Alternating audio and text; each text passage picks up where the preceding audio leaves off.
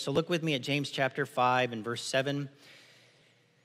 And we're still talking about this idea of being patient. Be patient, therefore, brothers, until the coming of the Lord. See how the farmer waits for the precious fruit of the earth, being patient about it until it receives the early and late rains. You also be patient. Establish your hearts, for the coming of the Lord is at hand. Do not grumble against one another, brothers, so that you may not be judged. Behold, the judge is standing at the door, because Jesus is coming. An example of suffering, and of suffering and patience. Brothers, take the prophets who spoke in the name of the Lord. Behold, we consider those blessed who remained steadfast. You have heard of the steadfastness of Job, and you have seen the purpose of the Lord, how the Lord is both compassionate and merciful. And so we started this idea last week, talking about patience and waiting until the coming of the Lord, and we're going to pick back up this week. But as we do, rather than review what we talked about last week, I want to circle back around and just kind of identify a topic that we brought up in passing. We hinted at it, but we didn't really drill down on it, and we're going to do that today. And that is the difference between passive waiting and active waiting. Passive waiting is idle and somewhat indifferent to the outcome. Active waiting is a time of preparation. It's not wasted time. It's not lost time. It's actively waiting. And I know what you're thinking. Maybe this is just a matter of perspective, right? Maybe it just is circumstantial and it doesn't really matter. Maybe it's more practical than that. And I think that's James' point here. I think if you'll allow me to, seeing that we've already read the text, I think there are some differences that we can illustrate here.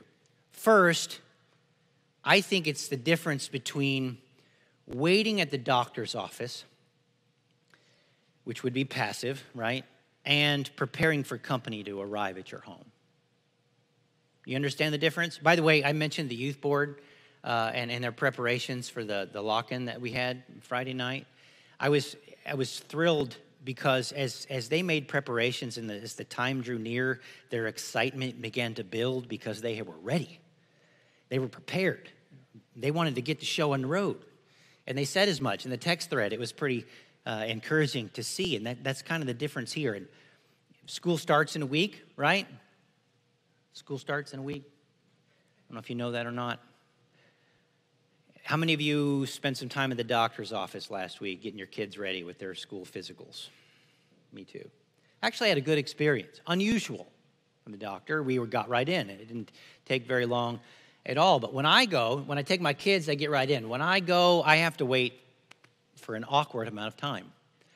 And when they call and say it's time for your physical and I schedule an appointment, I typically try to schedule it first thing in the morning because I know if I wait until mid-morning or mid-afternoon, there's going to be like this backlog, right?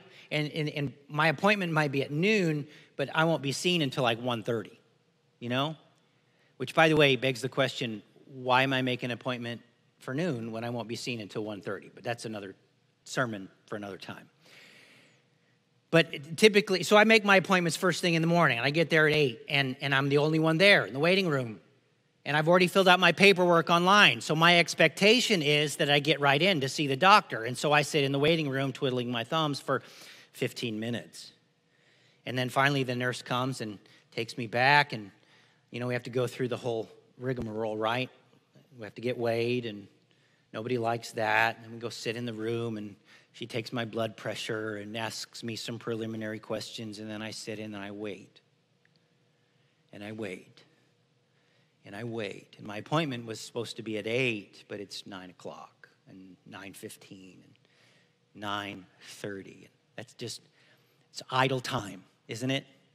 And it's awkward. I don't like it. There's not much to do. If you have your phone or a book you can read, you might scroll through social media or check your emails, but it's idle time. Here's what I don't do when I go to the doctor. I don't find myself in the waiting room and I'm not tidying the stacks of Highlights magazines on the tables. I'm not dusting the office. I'm not stocking the refrigerator in the break room. It's idle time. That's passive waiting. You're waiting for something to happen and it's passive. By the way, you're not working when you're passive. And I think that's my point. We sit and we wait. But it's different when company comes. It's different. We just had Fawn's folks in. When we were at the National, they came, and they stayed with our kids and came to church here the Sunday we were gone, and I was thankful for them to do that. But the time leading up to that, I can assure you that we were not idle, waiting for them to come. No, we were cleaning, and we were looking at empty cupboards, and what I didn't do is shrug my shoulders and say, well, somebody else will take care of that. That's not my job. You know, I walked into to our kids' bathroom, and it looked like a bomb went off in there. Like, how does the mirror get that dirty? Sorry, Ellie. How does the mirror get that dirty? Somebody needs to clean that, and I didn't say, well, somebody else will take care of it. It was not time to take a nap. It wasn't time to go sit down and flip on the television. It wasn't time to go sit down on the couch and open up Facebook or Instagram and start mindlessly scrolling through the feed. No, we went to work. We got ready because we were anticipating guests in our home. And those of you who are hosting small group, you know what that's like because you do it every Wednesday.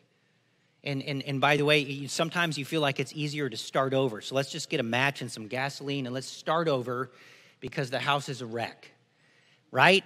Anybody ever feel that way besides me? But you're preparing, and that's not idle time. That's active time. But you're waiting for something to happen, and your mindset and your behavior is totally different than it is at the doctor's office. You understand? And that's what James is illustrating here in our text. That this is the difference between active waiting and passive waiting. And as we wait, as we exercise patience as an outflow of our genuine faith in Jesus Christ for the coming of the Lord, that is supposed to be active waiting. It's not passive. We're not sitting back twiddling our thumbs, taking naps, getting drunk, overeating, partying, living life like there's no tomorrow. We're not supposed to be doing that. We're supposed to be actively making ready. That's the difference here. And Jesus thought that difference was worth considering too. He told several parables with similar emphasis, talking about the need to be actively waiting for his return. Notably, in Matthew's gospel, Matthew 25, 1 through 13, we have a parable called the parable of the 10 virgins. It's got the chapter heading right there in your Bible. And maybe you remember the story. I'm not going to read it for the sake of time, but let me just give you a quick synopsis because there's a bridal party. And in Jewish culture, that was a big deal, much bigger deal than it is now. It was like a week-long festival. And in that bridal party, there were 10 maidens. 5 of them were wise, and 5 of them were foolish. 5 of them, in preparation for the arrival of the bridegroom, had trimmed their lamps and filled them with oil, and 5 didn't think it mattered very much because he'll get here when he gets here. 5 were wise, 5 were actively waiting. They had made preparations, and 5 were foolish. 5 sat idly by and passively waited for the event to happen. That's Jesus' point. And in our text, as they waited, the bridegroom delayed. Much like Jesus' return, we're all scratching our heads wondering when it's going to happen. And the church has been doing that for centuries now. As the bridegroom delayed, everybody fell asleep. But at midnight, a call came. A cry went out. The bridegroom has arrived. All 10 in the bridal party get up, but only 5 can go with the bridegroom because only 5 had made preparations.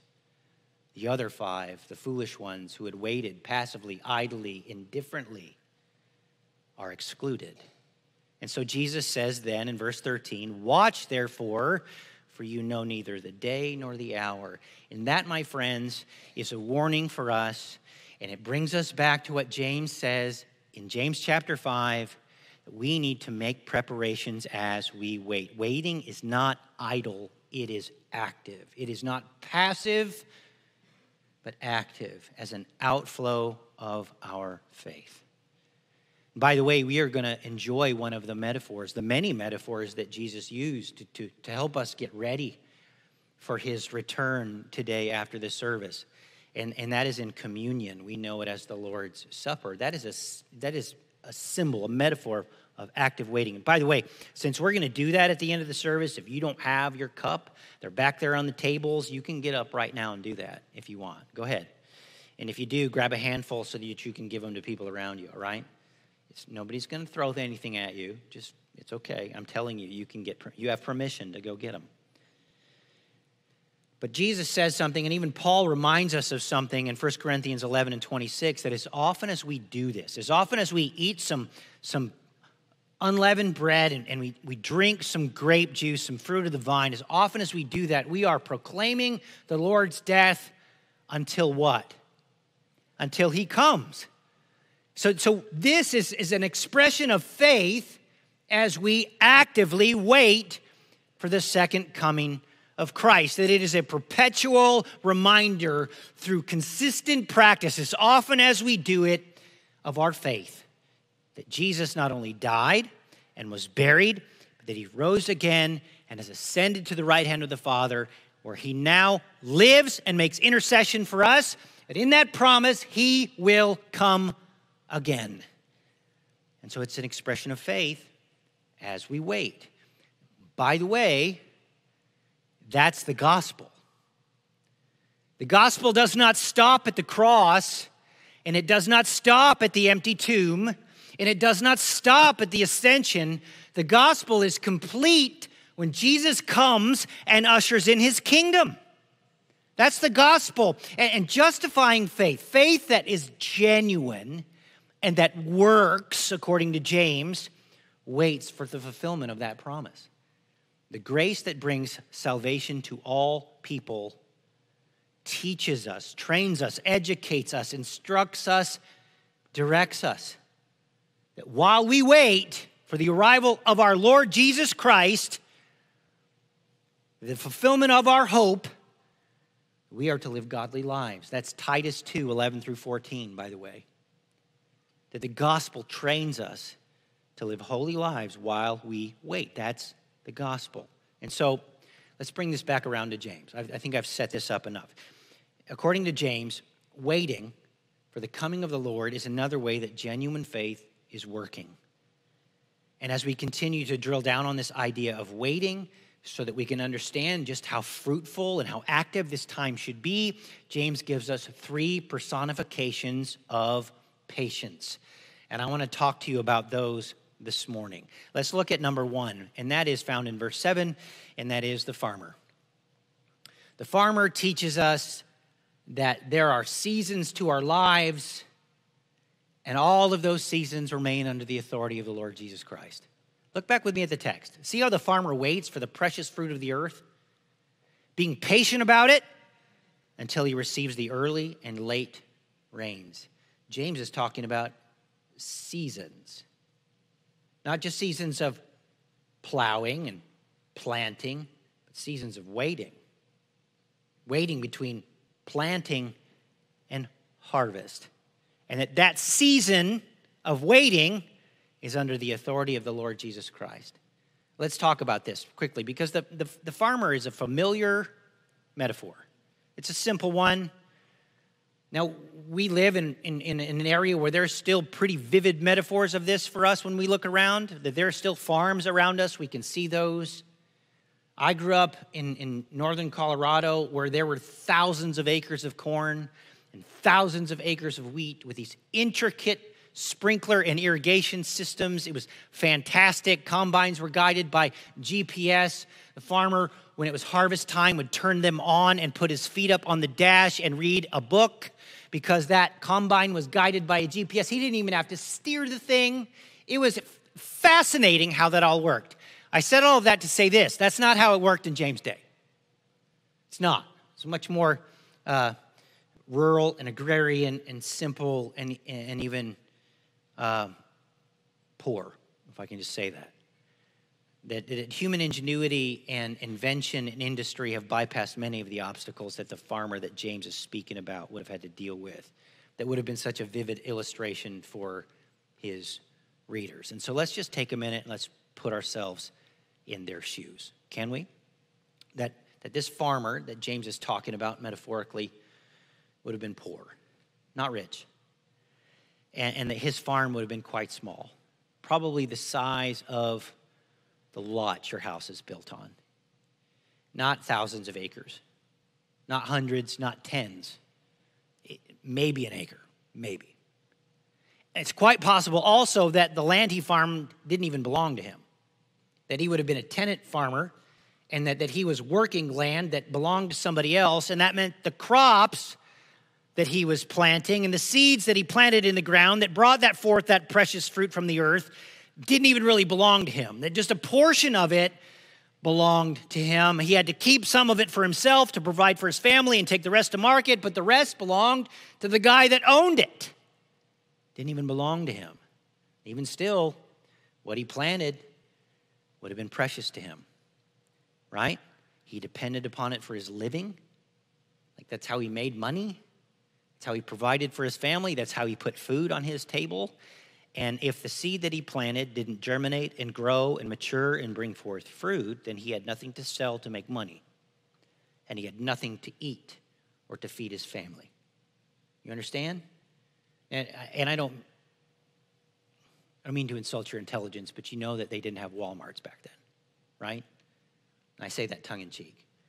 If his crops didn't come in, he couldn't run down to the harps on the corner and pick up some corn. Like that was, he might be able to go to the market, but there's a good chance that if his crops didn't come in because it was a dry season, nobody else's crops came in either, so there was no corn to buy. You understand? And so what James is trying to describe for us is a farmer who is wholly dependent upon something that was outside of his control. That they could irrigate and fertilize much like we do, but on a much smaller scale, but he had to depend upon something and someone outside of his control for the precious fruit of the earth. That he had to exercise faith, trusting God to provide early season rains and late season rains.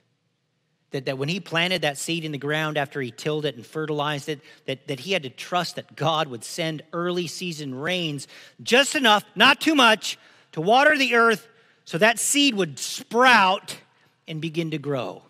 And that it would water the earth just enough so that that seed, once it sprouted, wouldn't immediately dry up and die. That there had to be enough water there for that seed to grow and mature. And then as the season progressed, God had to continue to send rain. By the way, Deuteronomy 11, 13, and 14 describe this situation for us as an expression of faith and love in the Lord our God. Listen to what Moses writes there. If you indeed will love the Lord your God and serve him with all your heart and with all your soul, he will give you the rain for your land in its season, the early rain and the latter rain, that you may gather in your grain and your wine and your oil. God will provide. If you will love the Lord your God with all your heart, with all your soul, with all your mind, with all your strength, God will provide things like rain. And to the farmer, that meant life or death. You understand? And in the midst of all this, what could he do but wait? That this is, you understand that this took months, not weeks, not days. There's no drive-through farm. There's no microwave farm. There's no immediate satisfaction to farming. Harvest came at the end of the growing season. And because it's a long seasonal practice, that requires patience alongside of faith. That this farmer had to trust God to provide rains, and then he had to wait for the crops to come in. And you know what that means to us as we apply this analogy to our lives? Just like James' readers, as they were waiting for the coming of the Lord, and we're waiting for the coming of the Lord because that's our context, that is an expression of patience through the entire growing season. And if you think about your life in terms of seasons, we have to wait. And that this age, if you will, that we are in, this church age is in itself a season, and we are waiting for its completion. We are waiting for the crops to come in, for the last person to confess their faith in Jesus Christ, for all peoples to hear the gospel, and for people in every kindred and people group and language to hear the gospel and be saved. Then Jesus said the end will come. Then the end of the season will come. And so we have to wait. And you know what that means? That means that the Lord of the harvest is sovereign over the harvest. not just for farming, but for people, right? That when Jesus looked out at the crowds and he saw them as helpless and hopeless people without a shepherd, harassed by society and religious culture, beat down and broken, he had compassion on them. But then he turned his attention to the disciples and he said, the harvest is white and ready. Pray that the Lord of the harvest would send forth laborers into the harvest.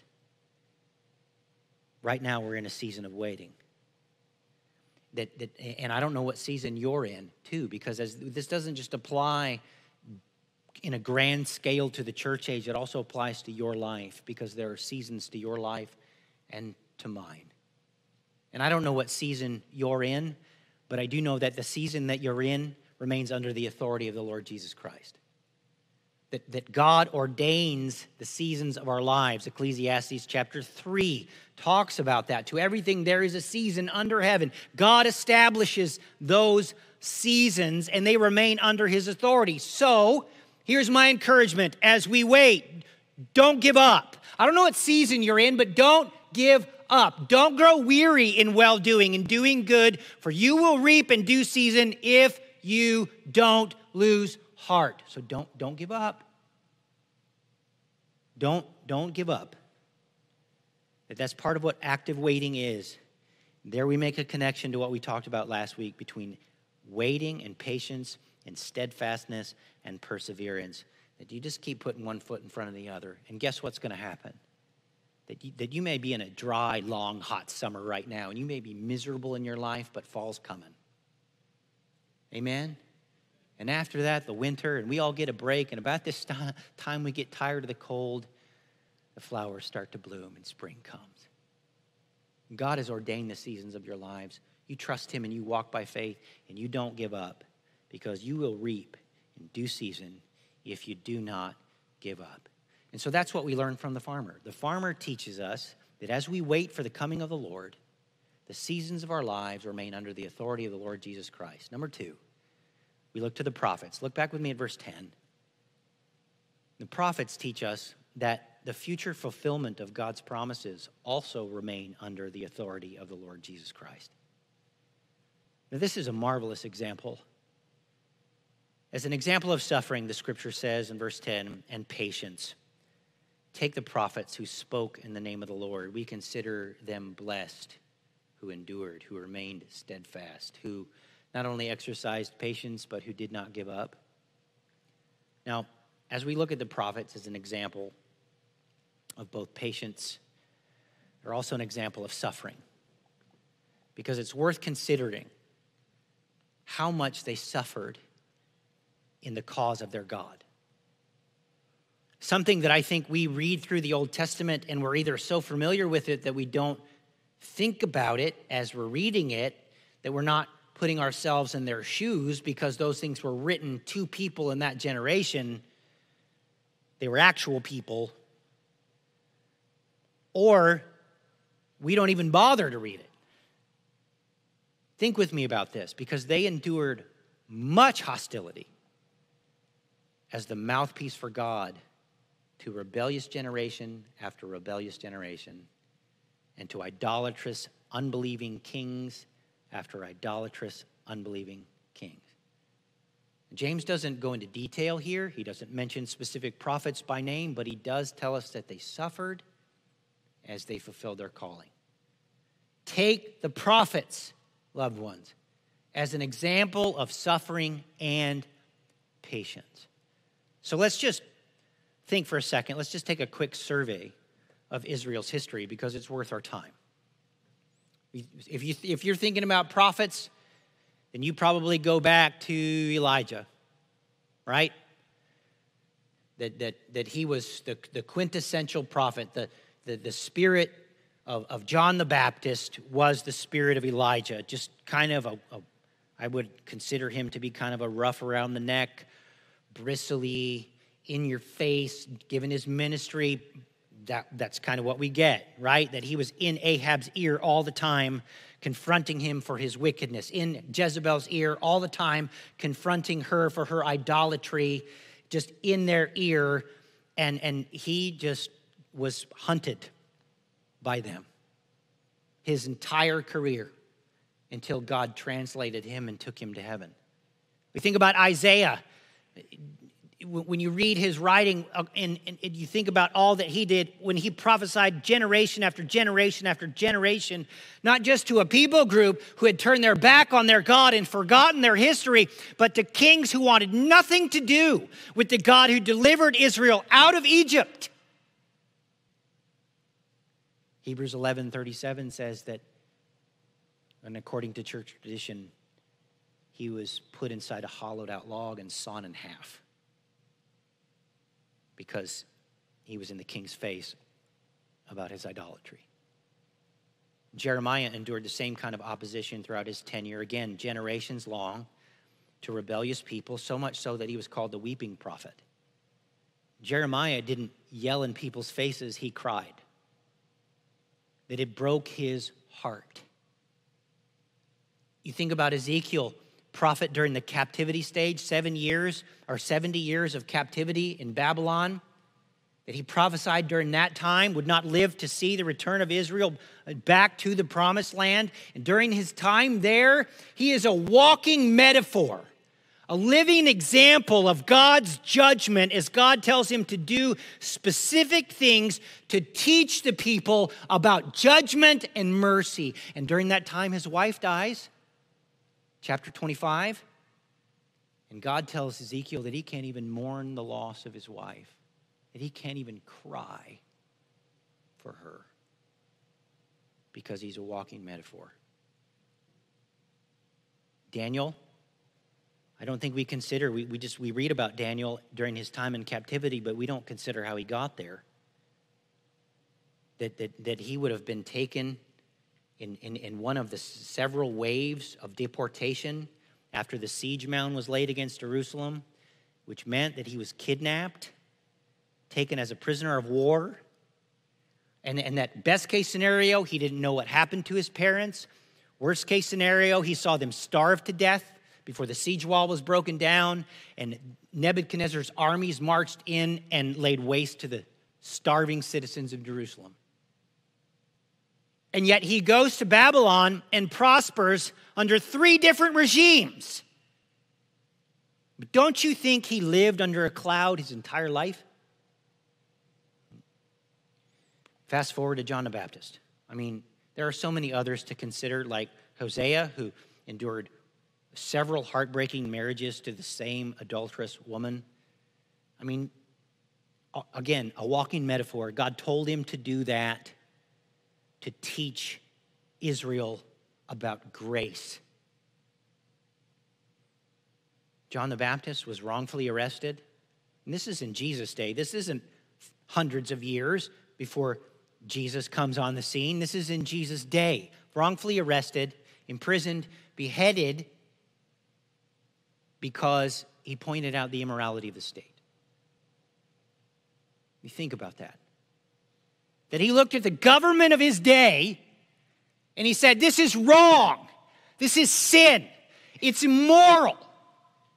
And he was arrested, wrongfully imprisoned, and executed because of it. All of them, not just the ones that I mentioned, but all of them suffered without vindication in their lifetime.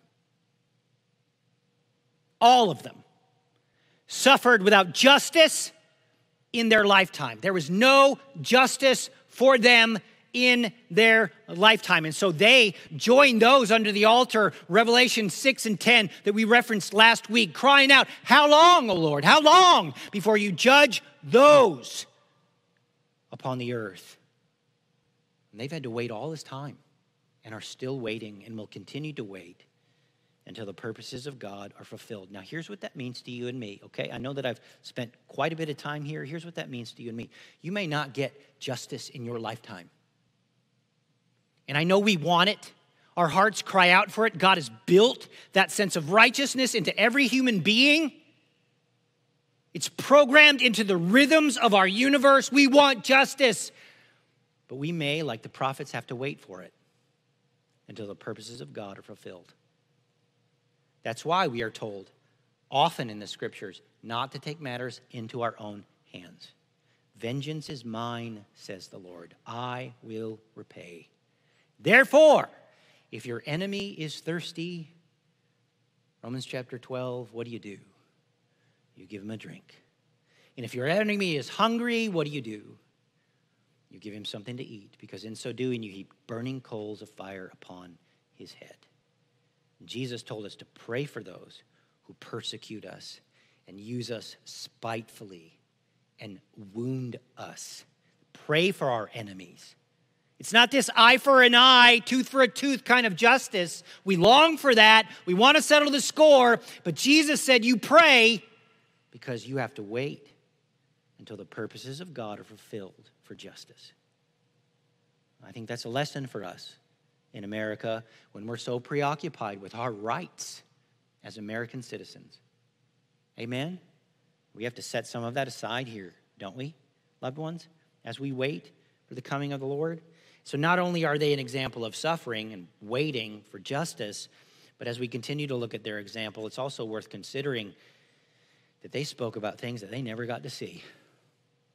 That they spoke in the name of the Lord about promises.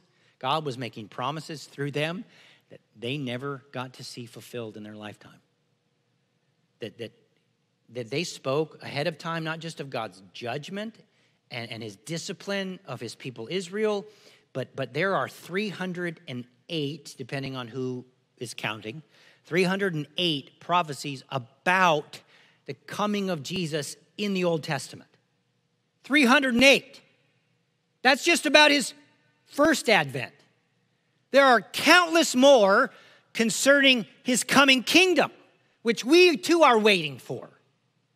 They're speaking about things that they never got to see. You understand? We're not just talking about judgment here, we're talking about Messiah. They were speaking ahead of time about the coming of Jesus, that they were revealing grace ahead of time, beforehand, that they didn't even understand. Grace that would bring salvation, as I said, to all who would believe, that they didn't understand. So they were left searching and inquiring diligently as to what it meant. And yet, as Peter writes in 1 Peter 10 and 12, they were not serving themselves in doing that.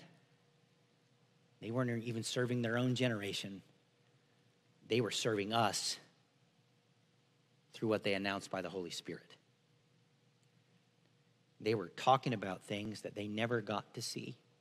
Interestingly, in that same text, 1 Peter 1, 10 through 12, Peter says that even the angels desire to find out what that means. That they're eagerly looking into that, but it's not for them. It's for us. The prophets talked about it hundreds, even thousands of years ago, and they never got to see it in their lifetime. They had to look forward like through a telescope at something far away that God had revealed to them down through the ages and trying to make sense of it all. They never got to see it. God would make promises through them to us that they would never see come to pass.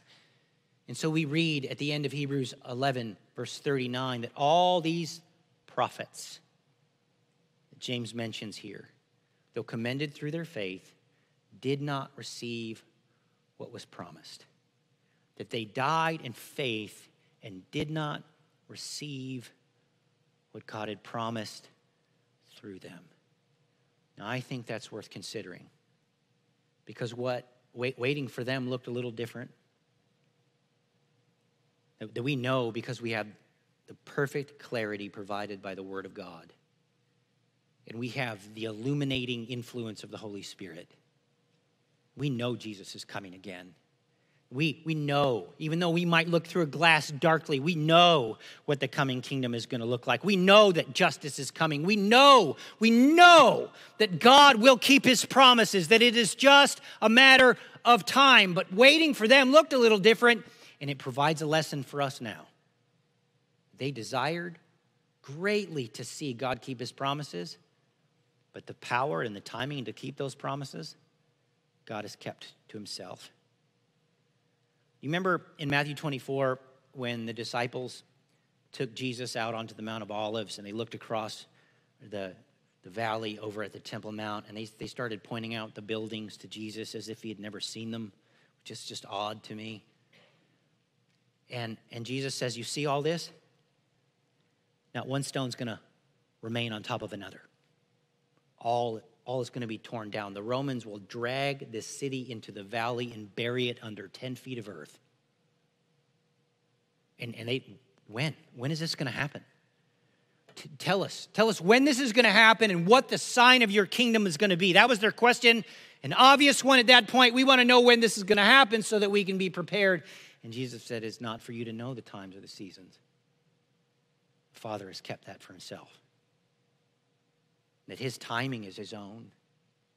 And his power to keep his promises concerning the coming kingdom are his own. Those things belong to him and they don't belong to anybody else. And guess what? He doesn't share them with anybody else. He didn't even share them with the Son during the incarnation. Now, the prophets then, like the farmer, as they made promises in the name of the Lord, guess what they had to do? They had to wait. And we, as we wait for the fulfillment of those same promises, have to wait. It's not idle waiting. It's not passive waiting. It's not indifferent waiting. It's active waiting. It's faith working itself out. We know Jesus is coming. It's just a matter of time.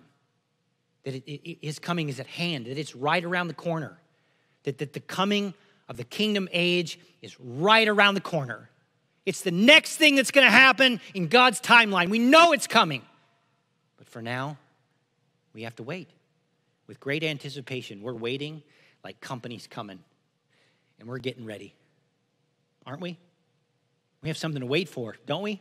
Are you with me, church? Amen. Now, let's go back to our text and let's look at verse 11 and talk about our third and final personification of patience here, and that is Job.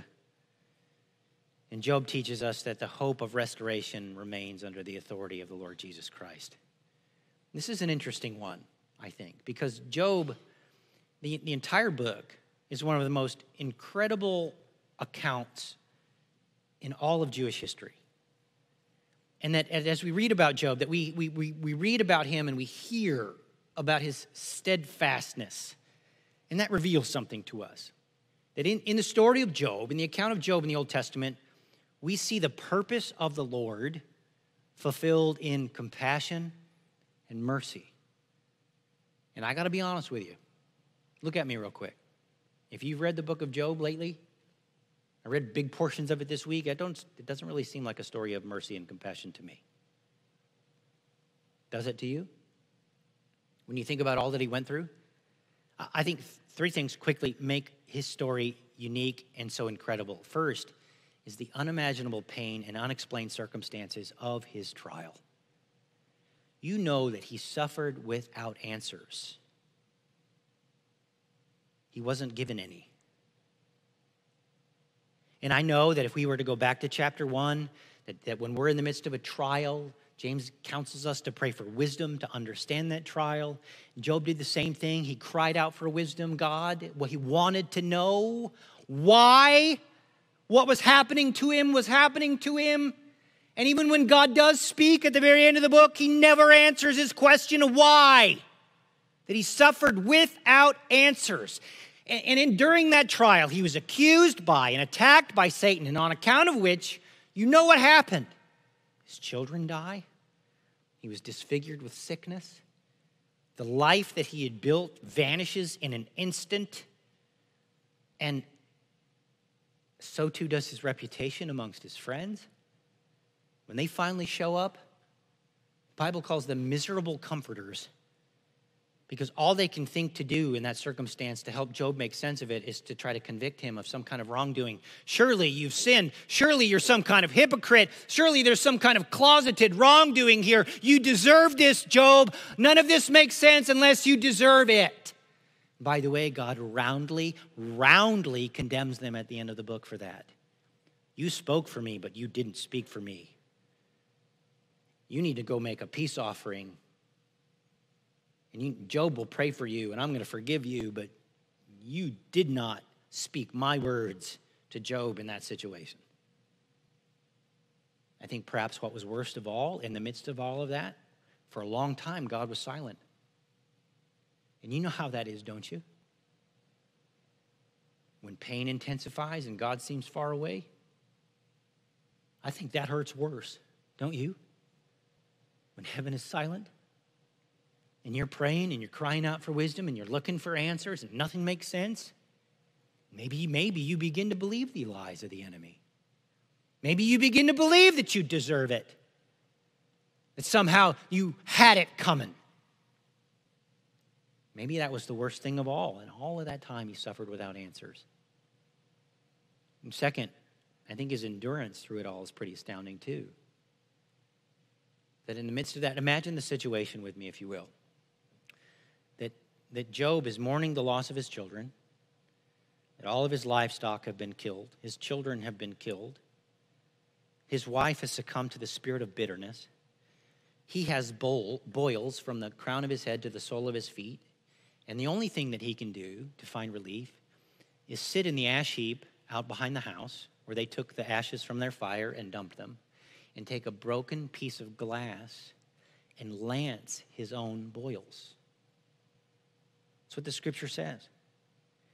But in all of that, even when his wife comes to him, and you can imagine the scenario, you hear the screen door on the back porch slam, and she walks out with her hands on her hips and says, "Why don't you just curse God and die? Why don't you just give up, Job? Quit holding on to this pretense of righteousness." Job says, "You speak like one of the foolish women."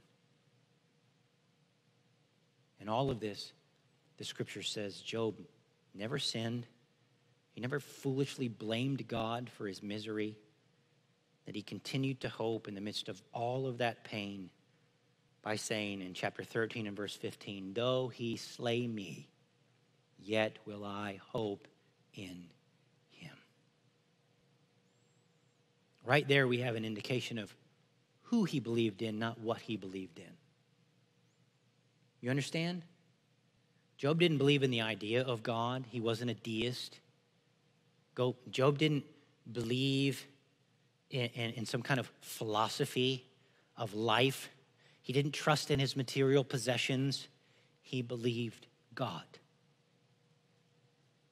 And he said, God gives and God takes away, but blessed be the name of the Lord. Amen? And he managed somehow in the midst of all of that to endure. That he looked forward in faith, not to a better life, not to a time when he would be wealthy again, not to a time when his family would be reunited again. All of that was gone. He looked forward to a time when his living Redeemer, the Messiah, Jesus Christ, would stand upon the earth. "I know," he said, "my Redeemer lives, and I shall see him stand upon the earth." That's chapter 19, by the way. And in that he reassured himself. In that he trusted. And so his endurance makes that significant. And then thirdly, I think it's something that James calls out here, something that I already admitted that doesn't make sense to me, is that the compassionate and merciful purpose of God can be seen clearly in all of it. And we wonder how. If God never answers his questions. But at the end of the book, God allowed this trial to take place, we realize, because he is good. And because he is good, he is working for our good. And what we have here in James, we have in Romans 8:28, and we have embryonically in the book of Job. Chapter 42 and 12, the book of Job says, "The Lord blessed the latter days of Job more than the beginning." That means God is good. That's what that means. Amen? That's not about stuff. If you think that's about stuff, you're wrong. You've missed the point. You go down a path to some pretty heretical ideas, and you'll begin to craft for yourself an idea of Jesus that is not biblical, is not the Christ of the Gospels. It's not about stuff. That means God is good. Because God is good, through all of that trial, God was working for Job's good. When his children died, God is good and was working for his good. When his wife told him to give up, God is good. and was working for his good. When all of his livestock were stolen, killed in a storm, God is good and was working for his good. When his friends sat there day after day after day trying to convince him of wrongdoing, God is good. God never wavers in his goodness. And he is always, because he is good, always working for our good. We know that to be true, right? Romans 8:28 says that for those who love God and to those who are called according to his purpose, God works all things together for what? For good. For good. Because he is good. Amen? And so God blessed the latter days of Job's life more than the beginning. And yes, God restored Job. And yes, God gave him twice as much as he had before. But let me remind you and reiterate, restoration is not limited to material things in this life. Your life is so much more than that. Your life does not consist of the abundance of your possessions. Jesus said that. It's not limited to material things. So here's what that means to you and me. When we look at Job's example and the severity of his circumstances and the blessing of double portion at the end, please hear me. The good that God intends to do and the kindness that he intends to show you will ultimately be fulfilled when he makes all things new. In other words, you may have to wait for restoration. God could have made Job wait. God didn't have to do that. If we understand empirically that God is good, we know that, right? And that God is working together all things for the good of those who love him and are called according to his purpose, that God did all of that because he is good and because he is working for Job's good. And that if God sovereignly and graciously chose not to restore Job's possessions and not to bless him with more children, he still would have been good. And the outcome in Job's life still would have been good. Amen, church? And we don't like that because that offends our modern sensibilities. That somehow seems unjust and unkind to us. Thus my confession just a few moments ago. But here's my point. The fact is, most of us, if not all of us, will have to wait until God wipes away all the tears from our eyes before sorrows will cease. Before we don't have to battle depression anymore, and anxiety, and fear, and all of those things that keep us up at night. Most of us, if not all of us, may have to wait until God makes all things new and wipes away all tears from our eyes. Listen to me. That's worth waiting for. Amen. We'll have to wait for a time and a place where there will be no more dying and no more pain for us to really enjoy health in our bodies.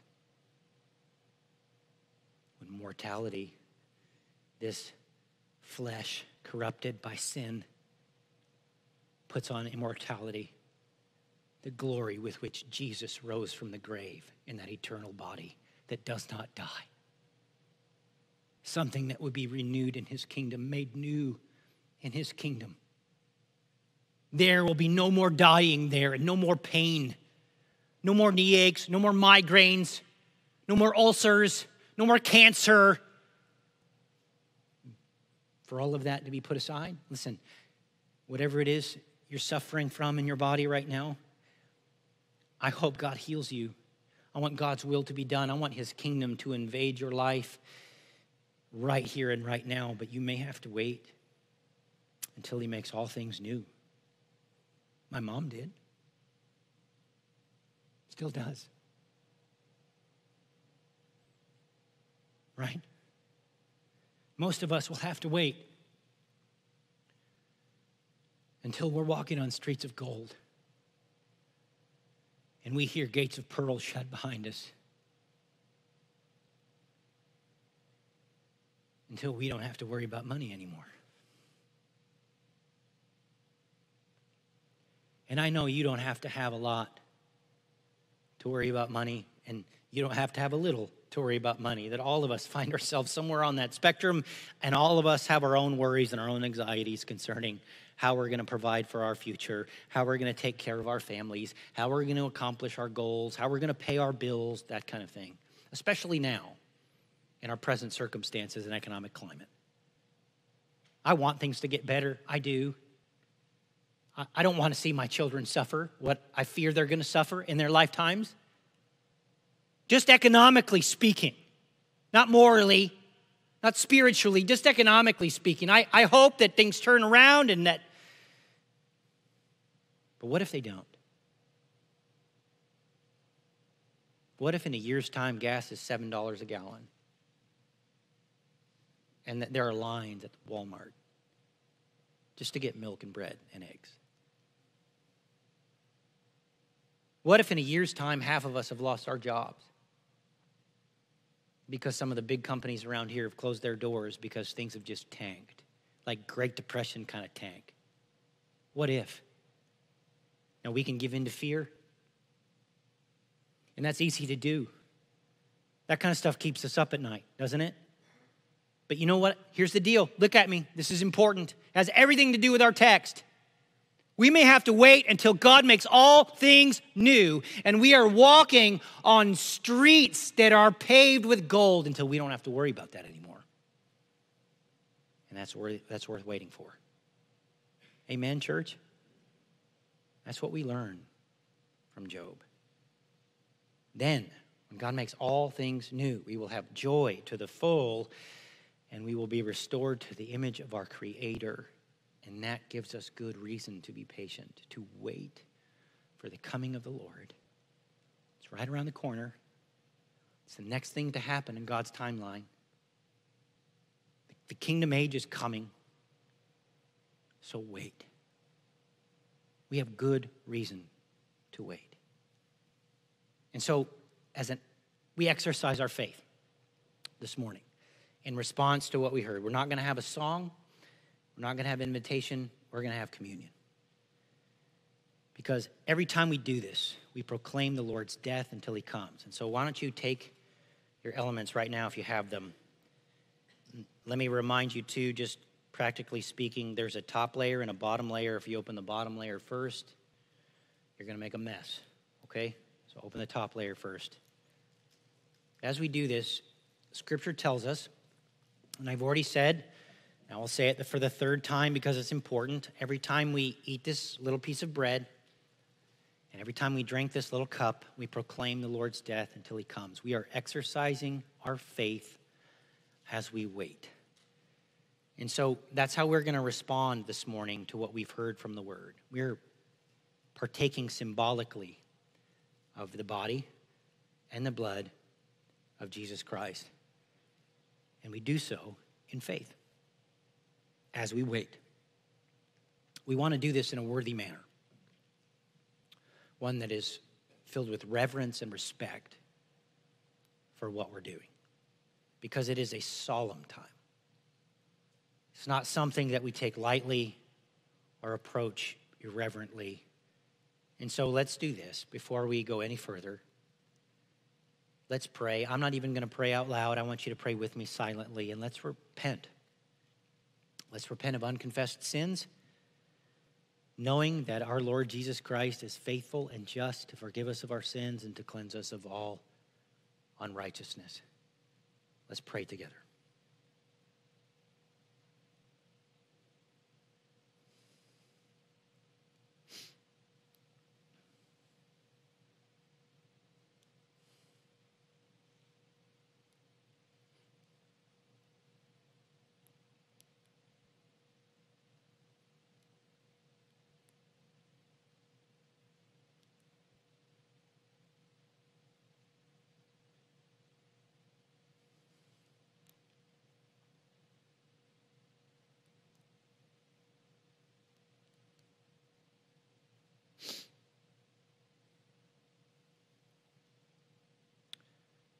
It is indeed a solemn thing to remember his death. It is quite another to remember that he's coming again. That encourages us. That is hopeful talk, isn't it, church? One day we know he will rule.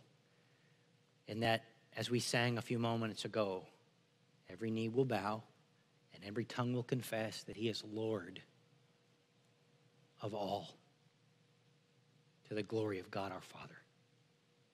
And so we encourage ourselves now. And as we take these elements and we take this little piece of unleavened bread in our hands, we are reminded of what Jesus said during the Last Supper. When he broke the bread and he gave it to his disciples, he said, "This is my body, which is broken for you. Do this, eat this in remembrance of me." So let us eat together and show the Lord's death until he comes.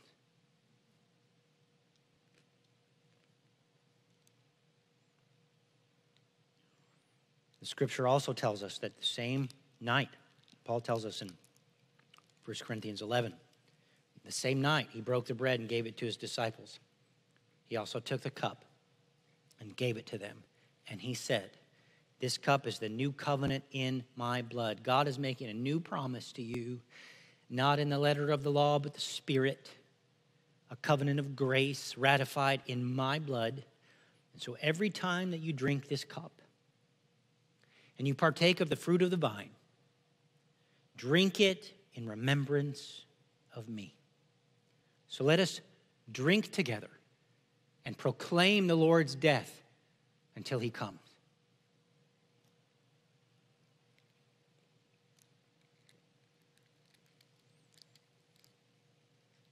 And thus we come back to our text, loved ones.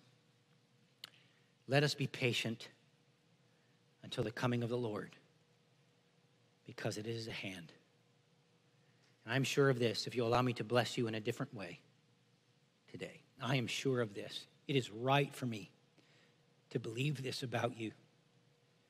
I am sure of this, that he who began a good work in you will be faithful to perform it until the day of Jesus Christ, until his Son comes again. He will be faithful to complete the work that he has begun in you. So wait. Wait. Be patient, loved ones, until the coming of the Lord. Let us pray together, and when I say amen, you can be dismissed. Father, thank you for the promise of your kingdom. And we know that the timing of your promise and the power to keep that promise is your own. For now, we have to wait, just like the farmer, just like the prophets, just like Job. Help us to wait in faith. And as we do, help us to be active, Lord. Help us to be serving, to go and make disciples. Help us to be loving you with all of our heart, soul, mind, and strength, and to be loving our neighbor as we love ourselves. Help us to be active, Lord, and to be ready as we anticipate the coming of your kingdom. In Jesus' name we pray. Amen. Grace and peace in our Lord Jesus Christ.